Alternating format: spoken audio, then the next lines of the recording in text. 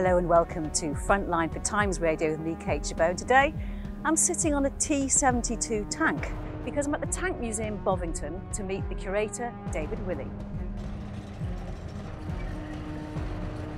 About 40% of the Ukrainians' own tanks already been knocked out. But that idea is if you've got Western tanks, you've got capabilities there that overmatch some of the Russian tanks. And if they can use that, as the Ukrainians have been using technology to, amazing, all of us, the way they've been adapting, that could make a real difference on the battlefield. David, thanks so much for your time. Why is the tank important? Well, our history here at the museum is very much about how the tank's British invention in the First World War, but then we're never going to need it again after the First World War. We're never going to need them again after the Second World War. That was the argument, if one soldier can knock out a tank. So our history is the end of the tank continuously, but look at the Ukraine, and then all of a sudden, if we said a year ago, everyone, the media was saying that's it, top attack weapons, NLAWs, javelins, taking out tanks. We're not going to need tanks again, are we? And yet the Ukrainians want more tanks from us.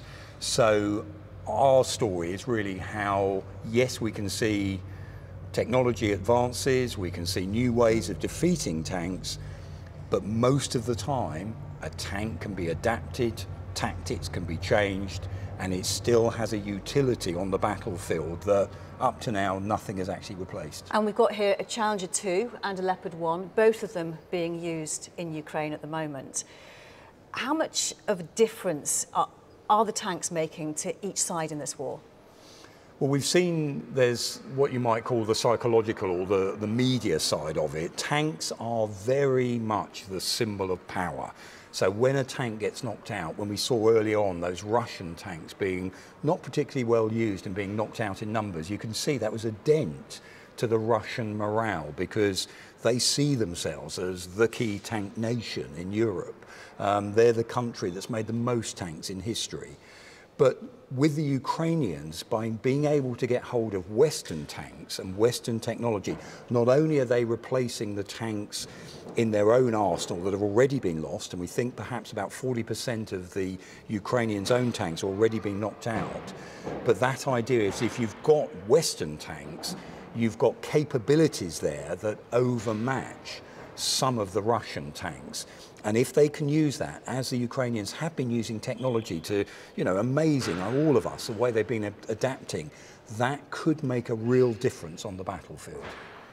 Since the war in Ukraine and the increased interest in the tank, how much of a difference has it made to your daily life? So we're at a training establishment for the British Army, and as we're all aware, really in Britain, for the last 20 years, the Army was doing counterinsurgency, Afghanistan, Iraq. Now all of a sudden, not just the British Army, but the whole of NATO is waking up again to the potential of that phrase, big boys war. What if it's near-peer enemies fighting each other? What if it is NATO and Russia? So that's now concentrated the minds that here we're a teaching collection as well as a public attraction. That means we're seeing a lot more soldiers coming down, relearning that idea about what major tank engagements might be like in the future. Do you want to go and have a look at some? Absolutely. Let's take a look. So David, this is the Leopard 1. What are the main features? So with all tanks that we look at, it's mobility, firepower and protection. This is a tank that was designed in the mid-1960s. It starts going into service. Rubber track pads, because Western NATO tanks, we didn't want to chew up the roads, unlike the Russian, what they call aggressive track. It had a fantastically powerful MTU diesel in the back. And why was that important at the time? Because the Germans, their theory after the Second World War is let's make our tanks so quick on the battlefield that the idea is with any luck, the enemy won't be able to train their guns on them to knock them out. And that's why Leopard actually became a very successful tank. The MTU diesel's in the back here. Diesel also as a fuel type is good in the sense it's harder to set on fire. So if you are hitting a Leopard, you've got more chance, more time to get out and rescue yourself, as it were, from the battlefield. Leopards were made in quite large quantity, the Leopard 1. And it supplied lots of other NATO countries. It went around the world. Canada used them, a number of other countries. So that's good as well for the Ukrainians because it means there's a stock of those tanks available and spare parts to go with them. And of course, with all tanks, it's the firepower that's really perhaps the most important thing. And you can see here, this gun is what they call the L7 105mm gun. Size at the end of the barrel, 10.5 centimetres. The size of the hole, so 105mm, and that at its time was the best anti-tank gun in the world, and it remained so. It was on the first models of the Abrams tank. So even though Leopard 2 has a 120mm gun and has much more modern protection systems on it, actually this in combat is still a powerful weapon. So you can understand why the Ukrainians will be saying, look, reliability great, it's got good firepower, maybe not brilliant armour protection, but Leopard 1 will still be something that they'll be after and that they can use very effectively. Easy to use. It's a reliable tank and it's relatively easy to learn how to use it. It's of the same generation as some of those earlier T-64s, T-72s that already the Ukrainian army is used to. And David, this is the T-72. What are its main features? So this is almost what you might call a typical Soviet-era tank that now the modern Russian army is using. You can see just generally as you step back that low profile. That's because the Russians, starting with a tank called the T-64, they got rid of the loader. That's the person who's got to put those rounds in the breech, needs a bit of room. They ended up putting a carousel system, an auto loader in there, which meant that the tank could be lower. And if you're lower in profile, you're harder to see and hit. It's got a 125mm smoothbore gun. So again, it's a sizable gun. The problem that the Russians have been finding is if this tank is penetrated, whether we see by top attack, end-law weapons, other ways of firing at it, because of that auto-loader system, that tends to be it just hasn't got enough protection. So if you are penetrated, that will detonate the propellant that actually is firing those rounds out the end. Hence, we've been seeing these pretty appalling pictures of turrets blowing off all over the place. As you look at the vehicle, it's got what they call aggressive track on it. They don't bother with rubber track. They put the armour protection is really on the front. That dates back to the Cold War days where we knew what direction the enemy was always coming from. If you look in modern parlance now, one of the things they've been trying to do is put more protection on the top of the tanks, the rear of the tanks and the sides. And you'll see these things that they've been building over the top. They're calling them coke cages, trying to detonate rounds coming from above before they hit the main hull. But as far as we've seen, they're not really doing much more in the way of protection than the original armour was doing. So there's a lot of these tanks still out there. Probably any two of them aren't the same because over time, upgrades have happened with the Russian military. Again, there's a number of these being captured by the Ukrainians. They're using them. They've added reactive armour, what they call Contact 5, these little blocks of reactive armour over them as well. So again, it's one of these ones where sometimes when you're looking at the imagery, it is quite hard to work out what's under all those add-ons, what's the basic model, but an awful lot of T-72s still out there. So David, this is the Challenger 2 and there are currently 12 supplied by the UK out in Ukraine? Yeah, it doesn't sound that much, does it, sort of thing, but one of the most elite units, the 82nd Air Assault Brigade, were the ones that came over to Bovington, learned how to use the Challenger 2, and even though it's only a small number, you know, still that's 12 tanks that they didn't have before. And I also think as well, with Britain giving the Challenger, it was also, it opened the gates, you know, it was really a very symbolic gesture at the beginning of the year where, because we said we were doing it, other countries then stepped up to the plate and that led that flow of NATO tanks. Is it symbolic and also perhaps psychologically significant as well? The tank itself, you know, they absolutely loved it. With the Ukrainians who were here training on it, think it's great because it's very well protected. It's got tremendous firepower, and historically, you know, thank goodness, up to this moment in time, we haven't certainly lost a British soldier that's not been killed in a Challenger 2. Now, it's been in service with the British Army for about 20 years. Let's not, as I mentioned earlier, let's not kid ourselves, these tanks will get knocked out. It's inevitable. That's what combat's like in the future. but the fact that they're using these as a potential, well, we assume they're going to be using them as a potential force for a breakout because they're so well protected. You can do things in a Challenger 2 that you can't do in a T-72. What can you do that you can't Well, do it's the very fact that it can travel to places and engage at distances with its sighting systems. Number one, you know, most of the Western tanks have got better sights. They can fight at night as well, which not all of those Russian tanks can do. Some of them being upgraded that they can do that. But also the levels of protection give the crew on these vehicles a level of confidence of what they can risk and what they can achieve on the battlefield. Now, it's always problematic because they haven't had an enormous amount of time to get used to these vehicles.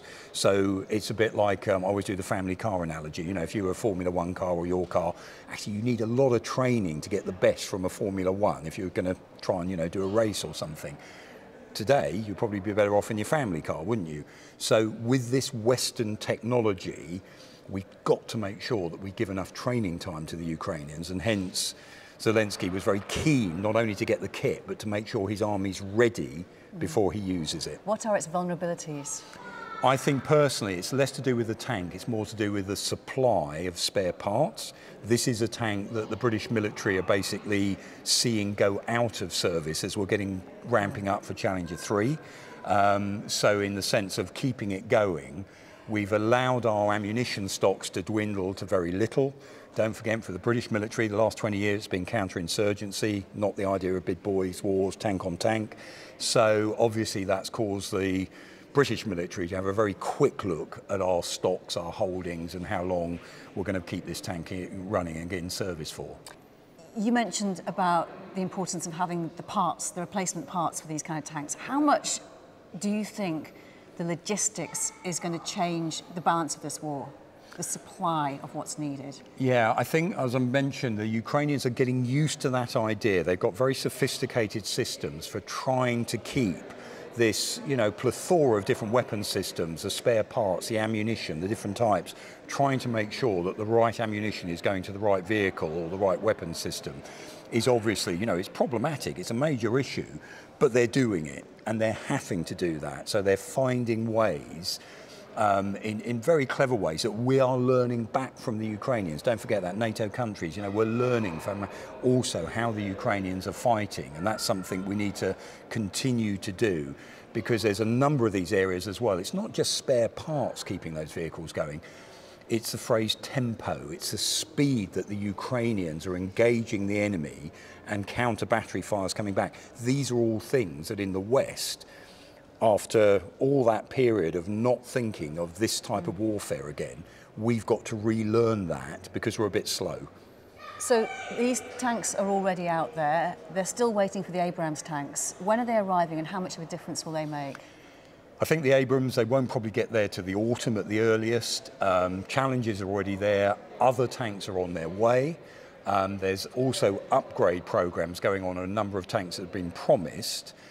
The key one is sustaining a credible force for the Ukrainians, so they'll never have a perfect number, but it does look like they've got that 300 tanks that Zelensky was particularly keen on getting before he started his offensive.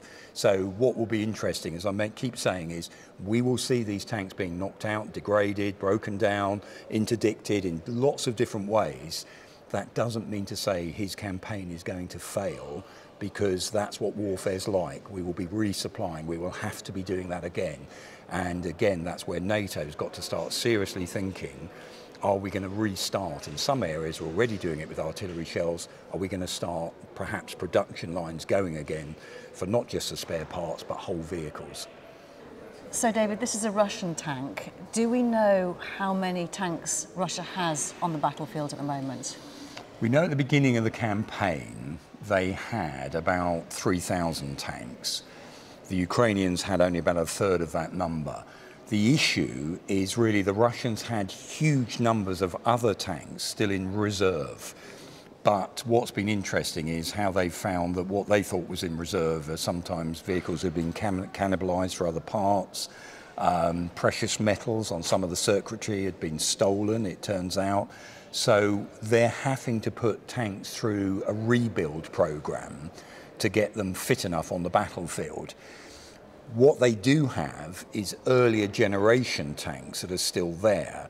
And because some of those are fairly basic vehicles, fairly crude, we in the West have tended to sort of denigrate that. Actually, it's still a tank. If they can get it going and put it onto the battlefield, if you're a Ukrainian infantryman and this thing's coming towards you, you know, it's still got a threat level to it. You don't need to necessarily worry about the fact that this was made in the 1950s or the 60s. In this particular case, this is a T-62 tank, you know, back from the 1960s. It's still got a powerful gun on it. It's still going to be able to protect the crew against small arms fire.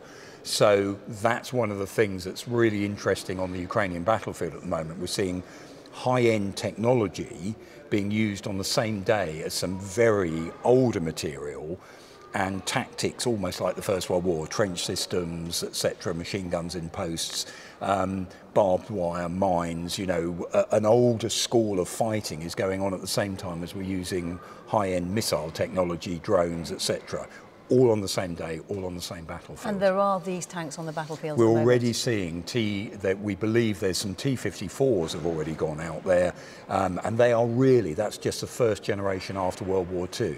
But if it works on the day, it's got very little that can go wrong with it. So of course, in a way, why not use it if they can? And if they can find the spare parts, keep them going, get the crews trained, they will be using anything they can. If there are T-54s on the battlefield being used by Russia, is that a sign of desperation? I think it shows that Putin's plan has gone completely wrong. At the same time, I do think we do have to be careful. Just as we were talking about that Leopard 1 tank, it has a validity for the Ukrainian forces, even though it's a tank from the 1960s originally when it was designed. Actually, if you can still use that, militaries are quite happy to accept older kit if it still does the function that's needed. The only thing is, it's so obvious that Putin's original campaign has completely failed because he was hoping to keep this myth going of the advanced Russian forces using much more later technology. That's just not worked for him. So they're having to go back to much deeper in their historic stocks of material, trying to have to recruit all over again. But again, from the point of view of morale, everything else, we've seen that that's just not working for them in the way he hopes. When you say that President Putin wanted to have this image of having the latest, most modern technology, we hear of the T-14 Armata. Does this tank exist? Yeah, so one of the things that traditionally the Soviets have tried to keep their tanks under about 40 tons. They look very similar, this frying pan-shaped turrets. As part of Putin's modernization program, about 2005, he goes to the Russian military. He's starting to invest again his oil and gas money into the military, make them feel proud of themselves again, give them new uniform, give them new kit. And as part of that, this T-14 program, it becomes, there was going to be a family of vehicles built on the same hull. The Armata was the tank version, T-14 Armata. That really, they only ended up with about 20 pre-production vehicles. It never went into full production. Lots of the technology on that vehicle actually came from other sources other than Russia. So the sites came from France. There's software that, again, when the sanctions start going in place, he's not able to sustain that as a production run. And the Russians themselves, you know, if those vehicles see combat, it will really be for propaganda reasons, not because they're an effective vehicle on the battlefield. Can you tell us how important a role the tank has played so far in the war in Ukraine and how that role might be changing? Well, I think we've gone through that period. If you just think of the media a year ago, the end of the tank, NLAWs, etc., knocking out Russian tanks, so what seemed so easily when they were first attacking. And yet we've gone through that period where now we realise the Ukrainians are asking the West for so many more tanks, and we are supplying tanks. So I think we've seen that pendulum swing back. Why is it that the Ukrainians now want tanks? It's because when you attack and when you want to take ground, you've got to advance. You can't just use air power. You can't just, someone's got to be there and do it. And to do that effectively, even in this modern era where there's so many risks to a tank, a tank still has a utility on the battlefield few other weapons match. So that's why the Ukrainians want those vehicles, so they can start taking back the land that the Russians have occupied. And we're standing here in front of the Leopard 1. There are also Leopard 2s already out. Can you just tell us how many Leopard 1s are going and how many Leopard 2s are out, and what kind of comparison you can make between that and what the Russians have? Yeah, so the West NATO in particular, NATO countries have picked on Leopard because there's about 3,000 have been made overall, and the fact that they're available in quantity, there's spare parts, there's servicing, a number of nations have employed Leopard 1 and then moved on to Leopard 2. Now there's fewer, there's probably about 60 Leopard 2s in country at the moment. Everyone's a little bit cagey about saying, you know, when they've been delivered, what model, etc. in that way. Understandably so, because no one wants to give it away too much. But the idea that there's over 120 Leopard 1s potentially going to be put together that's sent out there, a relatively older tank, but at the same time, used in the right way, could still be very effective on the battlefield. Now, one of the questions that a lot of people ask is, with this plethora of different models, different training regimes, different spare parts needed, how do the Ukrainians cope with this? To put it bluntly, the Ukrainians have made themselves cope with it. They've got so many different weapon systems, so they've been coming up with a barcoding for spare parts. They've been coming up with imaginative ways of making sure the right ammunition is going to the right place at the right time. And obviously NATO countries are offering as much support to keep these vehicles going in country as they possibly can. And that's going to be quite important, because I just think at the moment we're in those early stages of the Ukrainian counteroffensive. We will be seeing an awful lot of NATO tanks being either knocked out, broken down, etc. And we just got to be careful we don't just think that's the end of that then, or they've lost. No, they haven't. That's part of warfare. And with the counteroffensive underway, how do you think these tanks are going to be used on the battlefield? In what kind of areas? Because obviously we know with the bursting of the dam that there are huge areas that are now out of bounds for tanks. Yeah, so I think that so far what we've been seeing is mainly probing attacks, use of tanks that way. We have seen some of the Leopards being involved there. We've also seen, completely unverified yet, but it does look like some of those Leopards have already been knocked out. But what I will be interested to see is if the Ukrainians put in a sizable attack using their armoured forces. And we don't know when, and we're not going to say even if we did know, of course, but that idea of watch this space, because so far I think what we've just been watching so far are the early days of probing using tanks in small numbers, not how they might be used, which is a sizable tank force doing a dramatic breakthrough and an encircling movement. So what does a sizable force look like? We're looking then at things like battalion size, 30 plus, and we know some of those Ukrainian battalions that are training or have been training with Leopard 2, A5s, A6s and more modern versions. And don't forget, we're still looking, we've got other vehicles, we've got Challenger 2 that's already out there in theatre. With the 82nd Air Assault Brigade, these are the best of the Ukrainian forces. They were the ones who were here at Bovington training with this. Let's wait till we see them go into action, and then we may be seeing a very different picture on the battlefield. How will these tanks be able to penetrate further than the first line of defence the Russians have erected? So one of the things that NATO countries have been trying to help the Ukrainians train, you know, they've got a pretty sophisticated armed force in the first place. That's had to expand. But NATO has been given them this idea of mission command. In other words, go out there, this is the aim. We're not going to control every moment of how you achieve that aim, as the tendency is with the traditional Soviet and now Russian forces. But the other idea is that idea of combined arms. We've talked about the tank a lot, but actually that needs to be used effectively with a combination with engineers. The engineers will clear that path through the minefield with infantry support so that they don't get ambushed from the side. You have your dismounts, as they're called, out, keeping a protection on those flanks. You need, where possible, air support. You need that full use of your artillery to target positions that you're going to be advancing on.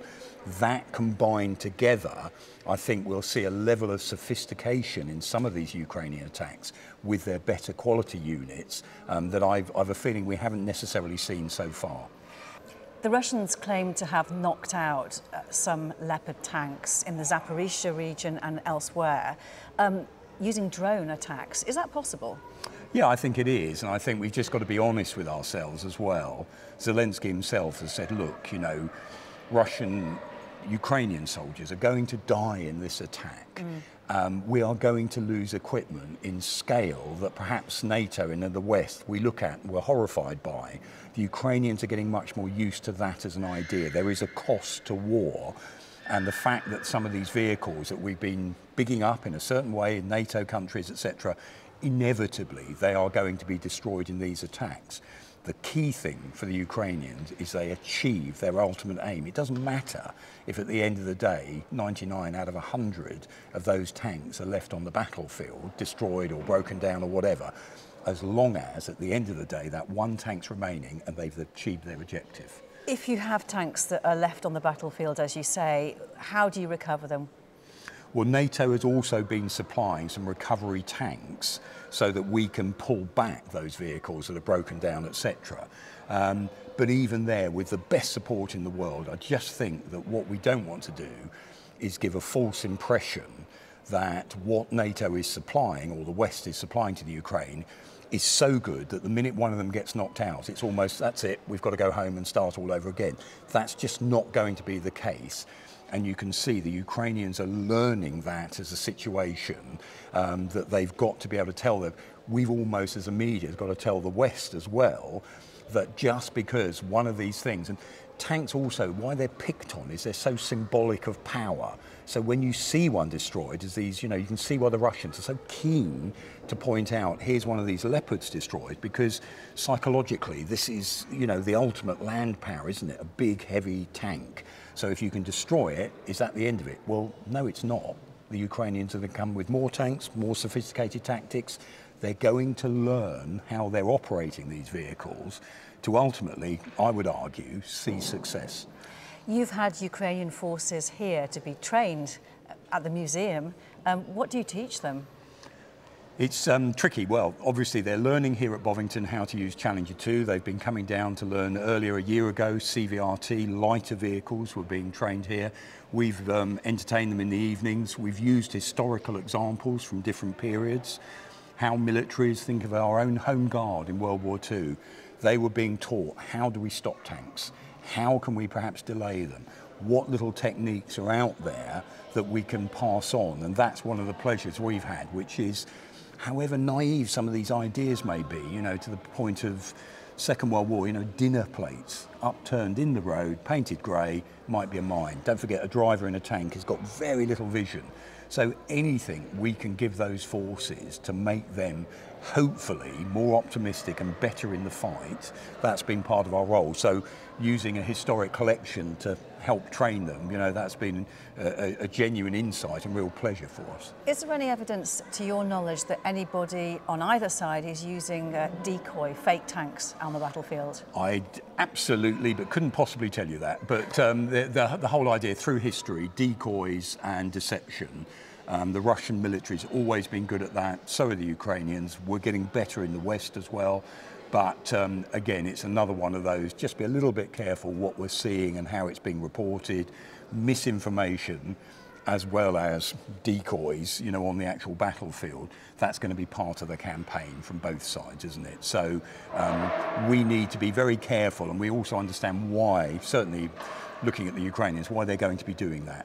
We might be looking here, that gives the excuse to assemble their forces over there. So the use of decoys is something that's gone on through history.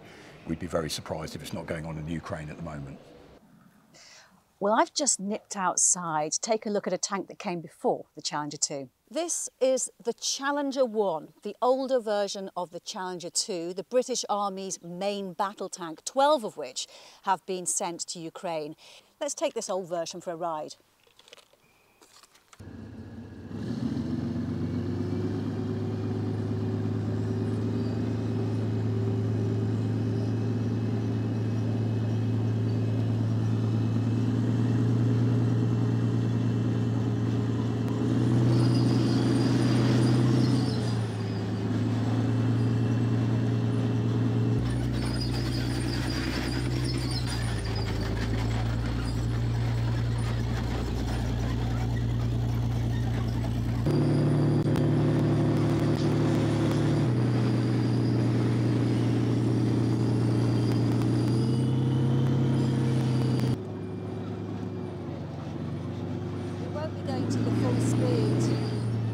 to walking pace.